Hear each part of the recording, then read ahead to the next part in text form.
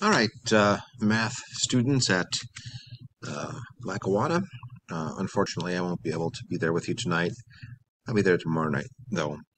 I do want to go over a couple of things. I'm going to try to make this relatively short and give you the bulk of the material to work on your own. Uh, but as you know, we're heading, the last home stretch of um, the math class. So what I'd like to do is go over some topics tonight, give you an assignment to look at and do for next week. And also next week, I'd like to have a little quiz on what we talk about with the gas laws. And I'll give you some problems in the book to look at. And the book, a lot of what your final exam is going to be based upon is going to be um, on pages 141 through 143, and let me see where else here. The self-test at the back of the chapter on page 144. So that's going to be quite a bit of it. So we have to get through those things over the next couple of weeks. So it shouldn't be too bad. Okay, so the things I want to talk about now. I want to go back and talk about these gas laws. We're going to talk about them quite a bit in physics, but your purpose is just to sort of manipulate them so that you can solve for different quantities. I do want to mention, when I do talk about gas laws, I want to mention something about temperature, which I mentioned last week, but we want to go ahead and talk about temperature. I do want to mention what gauge pressure is. I want to do some problems where you have people working together. You know, Chris can paint a fence in 2 hours, and Dante can paint a fence in 3 hours. If they work together, how quickly will they be able to paint the whole fence? What time? What length of time would they need? Those types of problems. So so we'll talk about those things, and then also Ohm's law. And there's a whole section in the book on Ohm's law and resistors, resistors in parallel and series. We're going to go through that, and that's about it. And then I'll have some stuff for you to work on. This working together problem, I'm going to send you a worksheet on that, and the rest will be from the book. Okay, so let's get started.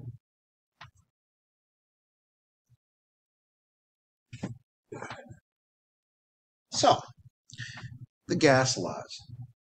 These are either going to be direct proportions or inverse proportions. Now, we learned that you could have pressure, for example, would be inversely proportional to volume. And we said we can make this into an equation by saying P is equal to some constant over V.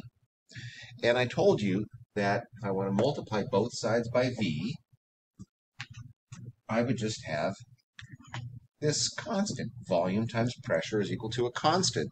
So if I have a gas and I'm holding my temperature constant, and I'm not adding any gas or taking any gas away, I'm only playing with pressure and volume, and that's all I'm doing, well, then we could say that the volume under condition 1 times the pressure under condition 1 is equal to the volume at condition 2 times the pressure at condition 2. And we called this expression Boyle's law. Boyle's law. And Boyle's law just said, hey, volume times pressure is always a constant.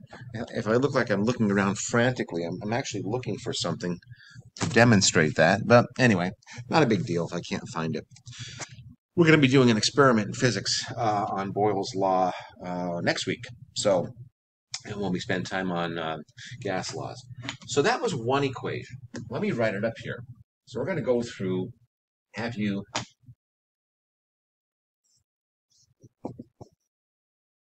look at a variety of them. I like to write the P first. It's the way I learned it. P1V1 equals P2V2.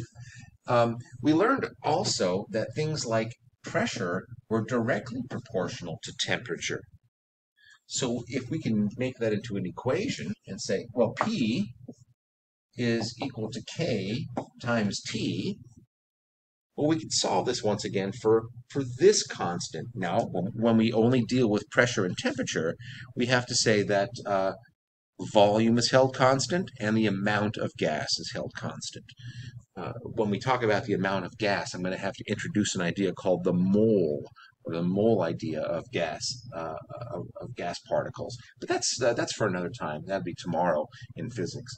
So I'm going to divide both sides by T, and I've got P over T is equal to K, and of course we could say P1 over T1 is equal to P2 over T2. And we could use this to get new pressures if we change temperatures.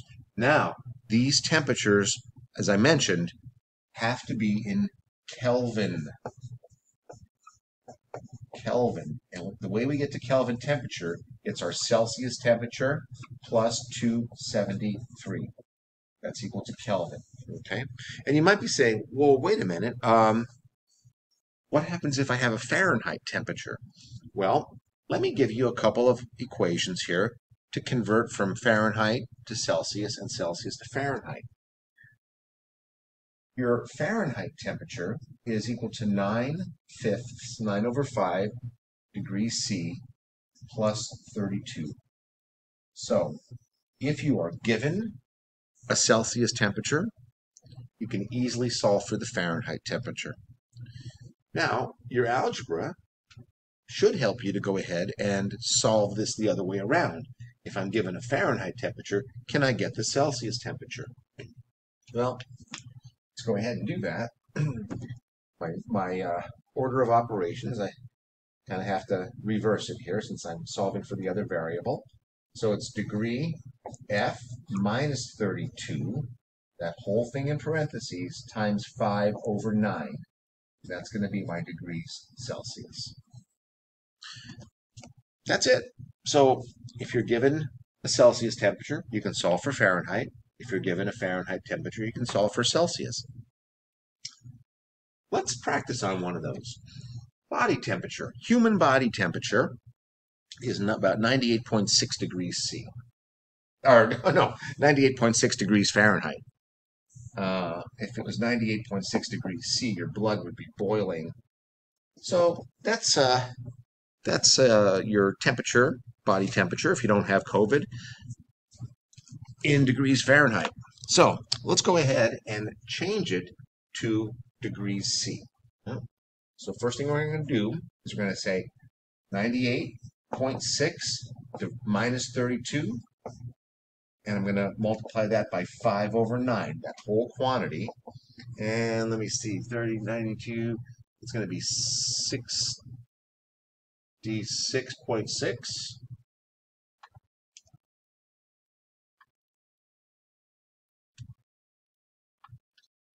And you get 37 degrees C is your body temperature in Celsius, 37 degrees C. So that's the way you use that formula. Now let's say we have a degree C, we want to get a Fahrenheit.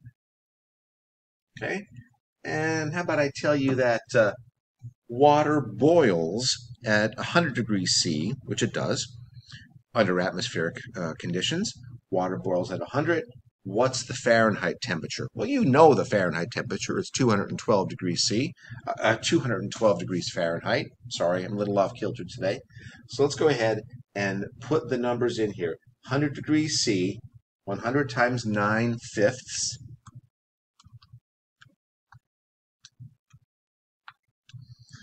And I'm going to add 32. That's 180. Shouldn't have used a calculator for that. Plus 32. And you get 212. So for 100 degrees C, that equals 212 degrees Fahrenheit. So I think there are a couple problems in the book where you have to go back and forth and convert between one temperature and another. The important thing is, whenever you're using temperature in the ideal gas laws, or the gas laws rather, you need that Kelvin. So we have P1 over T1 is P2 over T2. And we have another relationship, V1 over T1 equals V2 over T2. So volume and temperature are directly proportional. So your textbook goes in and does a couple of different problems. And let's go ahead and make sure that we can do one. So I have a problem right here. It says, you probably won't be able to read it. Get a tight shot of that. I'll read it to you. Matter of fact, I'll send it to you. It says, some students believe that teachers are full of hot air. If I inhale 2.2 liters of gas at a temperature of 18 degrees C and it heats to a temperature of 38 degrees C in my lungs, what is the new volume of the gas? Well, we're looking for volume, right? And we got temperature. So which one are we going to use? We're not going to use that because we don't care about pressure. That one has temperature, but we don't care about pressure. So what we're going to use is this one right here. This is Charles' law, by the way.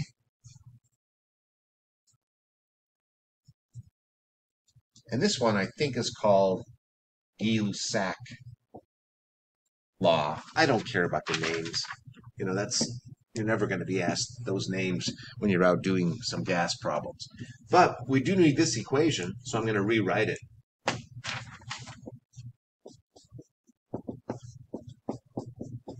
And you're given some information. I'm inhaling 2.2 liters of gas. 2.2 liters, that's V1, and T1 is 18 degrees C. Now, we don't want degrees C, we want Kelvin, right? So you have to add 273 to that, and that works out to what, 281? 273 plus 18, 291? 291. 291 Kelvin. Okay, now V2, we don't know V2, but we know T2. T2 is 38 degrees. Or 311 Kelvin. Okay, so let's plug and chug.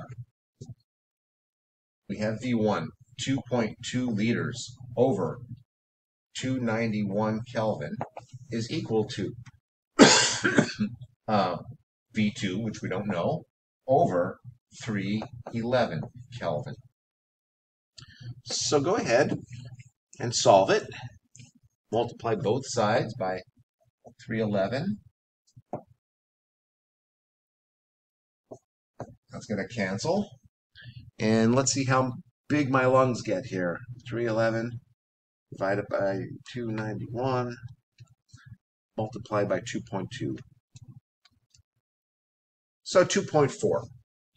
V2, round it, 2.35, call it 2.4 liters. So you can see the gas expands a little bit in volume, not a tremendous amount of change there. All right, now what happens though? Let's say I pose a problem like this. Let's do one with pressure. Let's do one with pressure, and we'll say that my car tires have a pressure of 44 psi, and a temperature. Okay, that's P1, and T1 is, let's say it's 20 degrees C.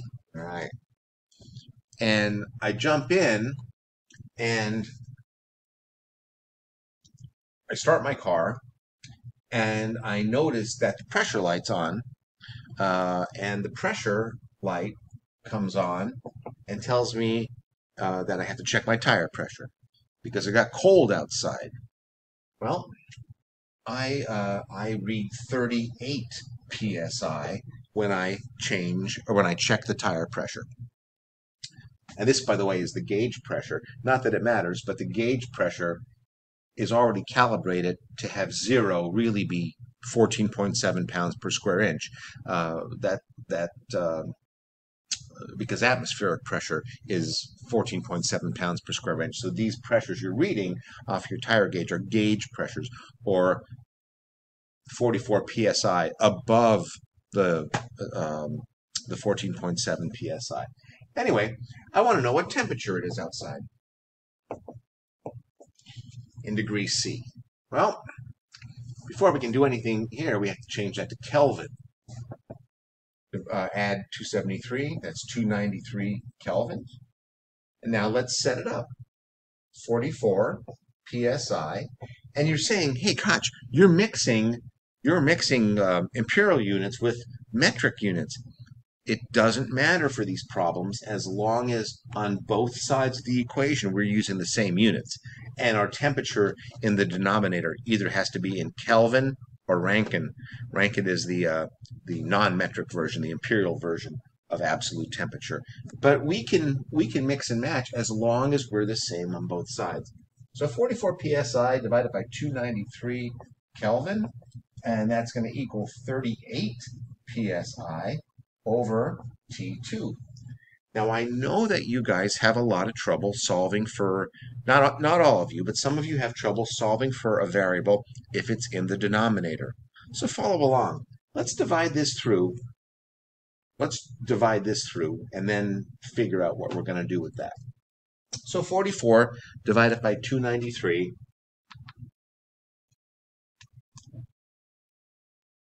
is 0.150, and the units happen to be psi over Kelvin, and that's equal to 38 psi over T2. Now, if I have a number here and a variable in the denominator, all I have to do is switch those two around. Take the T2, multiply it up here on both sides. Well, that gets rid of the T2. And then we'll divide both sides by 0.150, and the units are psi over Kelvin. So the psi's are going to cancel, and the Kelvin will come up to the top. Hopefully you can see that.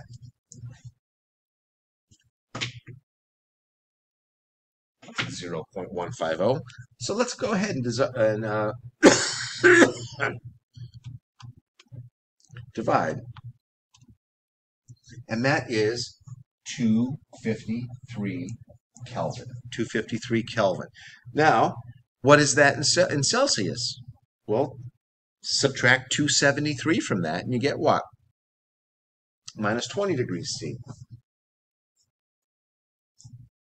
There's my temperature, minus 20.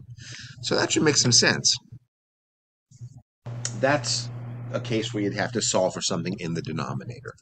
So when you're looking through your book, one of the things on page 135, I'd like you definitely to take a look at, let's see here, question number 8 for sure.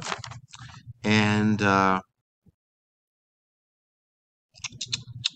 send you a couple more questions to look at, but definitely question number 8. That's just converting a gauge pressure to absolute pressure. All you have to do then is just add 14.7 to it. So anyway, pretty straightforward. I'll send you some problems to work on, about a half dozen of these or so. The important part is manipulating the equations around to get that quantity that you want. That's important. Excuse me. And also converting back and forth between Fahrenheit and Celsius and Kelvin. All right. So those will be some problems for you to work on. Like I said, we'll look at about a half dozen of those problems. There is another version of a gas law equation, which we're not going to cover in math class, which we will cover in physics class, and that's called the ideal gas equation, but we'll do that tomorrow and not tonight. Okay, next type of problem, working together problems. Now this could be one of two types of problems. You could have a problem where, and say, well, Joe takes 3 hours to dig a 10 by 10 foot hole. And Elizabeth takes 2 hours